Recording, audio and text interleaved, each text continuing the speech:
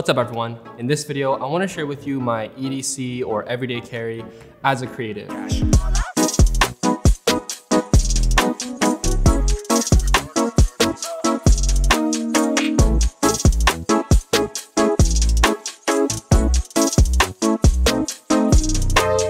So first things first is what I use to carry all my items and my kind of daily driver backpack. It's the Peak Design travel backpack in the 30-liter size, which is the smaller one. I have the bigger one as well for just like longer day trips, or if I'm going on a shoot, or if I'm traveling far, I need to bring a ton of gear. But Peak Design products are high quality. Honestly, some of the other ones I've had from Peak Design, which I still have, several of their bags have lasted literally like 3 or 4 years now, and they're still going strong, and I don't plan on replacing them anytime soon. I just dig to this colorway a lot, and just everything I own is black, as you'll see in this video. So this was a nice little way to switch things up, and I just love how the backpack is really well thought out, tons of pockets, really comfortable to wear, and it fits all my gear nicely. Now this is the LARQ Bottle filtered. This filter cap uses something called the Nano Zero filtration technology, which essentially means that when drinking water out of this cap, it will filter out harmful pollutants and remove things like lead, heavy metals, and chlorine. Now the cap also includes a built-in straw, which is super easy to use, and it's low pressure. Now going even one step further to purify and clean your water, LARQ also has another bottle cap called PureViz. Now these caps can be interchangeable or used together. This cap is a little different from the filtered cap because it uses UVC light technology to remove bacteria within your water. So we're talking about those really microscopic things that might be floating in your water that could be harmful and that you don't want to consume. So how it works is you press the button on the cap and you see a blue ring start to light up for about 60 seconds. Now this is an indicator that the water is being purified and the bottle is being cleaned. It also has a self-cleaning mode that activates every 2 hours automatically to clean your bottle, just in case you forget to press the button. The PureViz cap makes drinking out of a reusable bottle much cleaner. Now you can use these two caps together for a 2-step purification and filtration system. So let's say you're drinking some potentially sketchy water, you can use the PureViz cap first to sanitize the water, then use the filter cap on the go to remove the pollutants as you drink the water.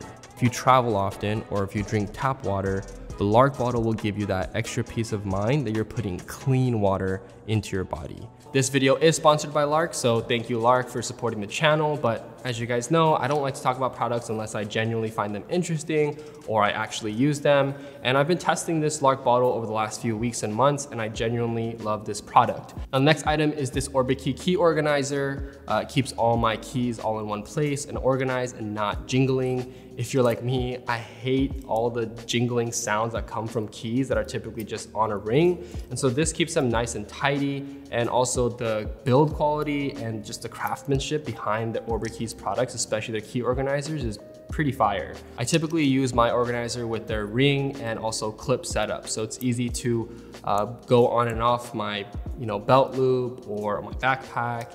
And so yeah, solid product if you're looking to carry your keys in a very minimal and functional way. Now, obviously, part of my everyday carry is my wallet. I've just been using this one for a while. My wife got me this. This is the Secret. I don't even know how to pronounce it properly, but this is a wallet I've been using for a long time. It's one of the push button ones where the card comes out. Currently it's holding, let's see, 5 cards. And I have a few other slots in here to hold some other cards. Total, it's probably holding about 8 to 9 cards. There's not really a spot, like a good functional spot for cash. And this little like pocket thing they got for holding cash is kind of jank. But for some reason, I gravitate towards this all the time over a traditional wallet. I have one, but this is just nice and minimal. And this is oddly satisfying, yeah, I love stuff like that. Now the next item is a little bit unique. Shout out to my friend Tyler Bell. He's a maker. He also has a YouTube channel. He pretty much can make anything from scratch.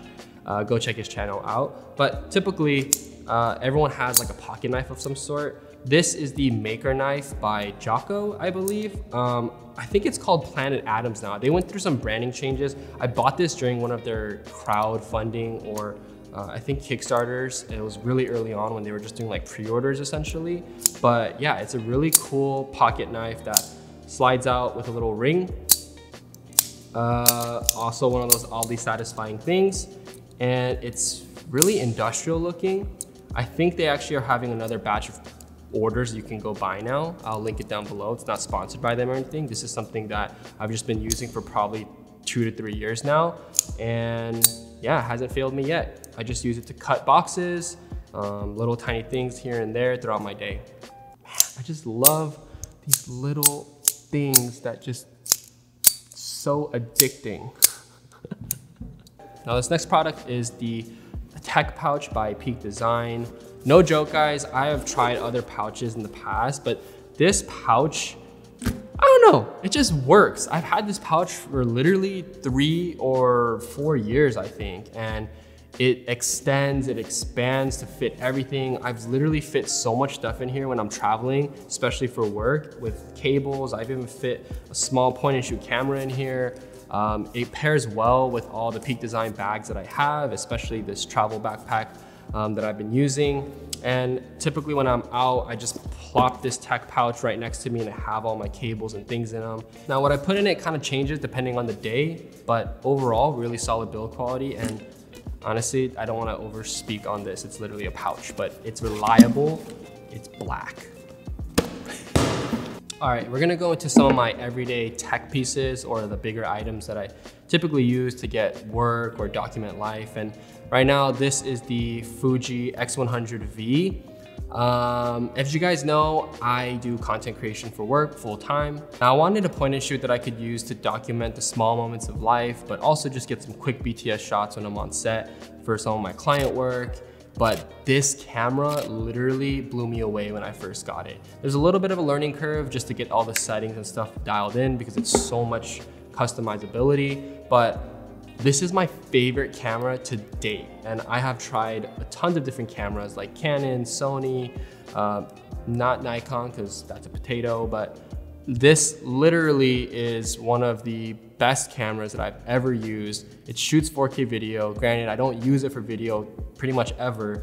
I just use it strictly for photography. I love the aesthetic of the camera as well. Like it looks like an older retro film camera. I'll throw up some photos that I've got with this camera. But yeah, I won't go into technical specs. If you guys want to see my actual thoughts on why I love this camera and how I use it, maybe do like a little walk around when I go around the city or when I'm trying to document something, I can share my thoughts on this camera more in depth. But I really love this camera and I take it with me pretty much everywhere. Maybe not every day, but I pretty much take it everywhere on travels, or if anything's happening that's exciting in a given day, I will bring this camera with me. Now my next everyday item is gonna be my laptop, or how I work when I leave the house and I'm not at my main desktop setup. So this one is the MacBook 14-inch MacBook Pro. The reason why I got the 14-inch is because I've had a 16-inch in the past, and for me personally, it was just a touch too big. Now, you have to get the laptop size that fits your needs. For me, the 16-inch was just a little big, especially when I was traveling.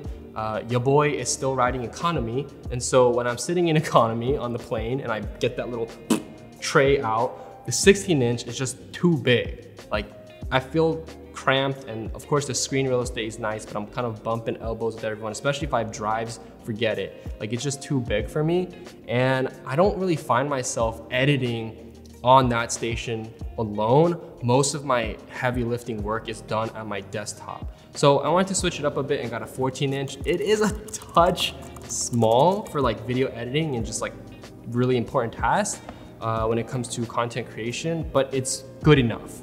It's good enough, and I would rather have the size, practicality and convenience over like the screen real estate, because I can still get everything done on here.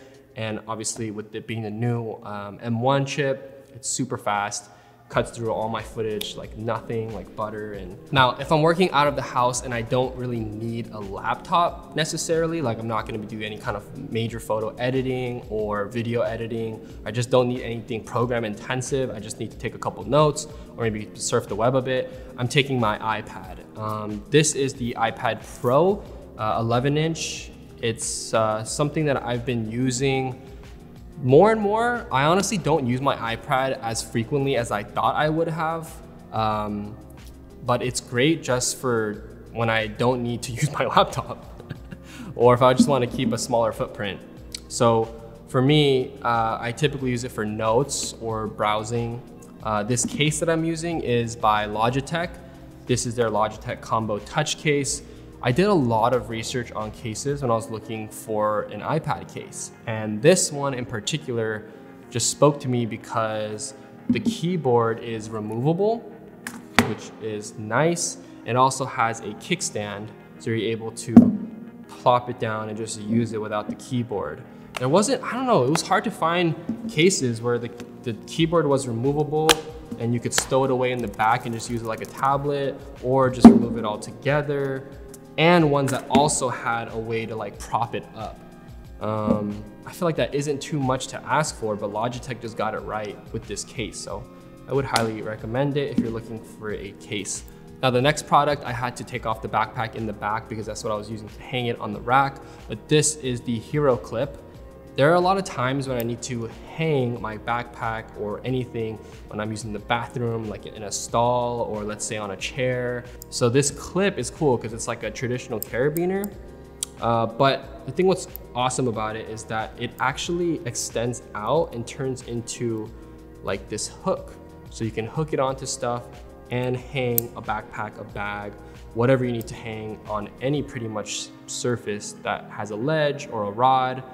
And yeah, this is an oddly useful tool that I've been using for a really long time, probably 2 years or 3 years now.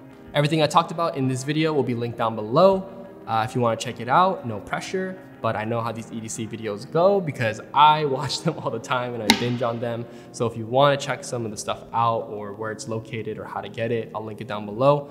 And if you guys have any questions about specific products that were in this video, comment down below. I'll try to get back to you as soon as possible. And yeah, thanks for watching. Hit that like, subscribe, bing, bada, boom. And yeah, see you guys next one. Peace.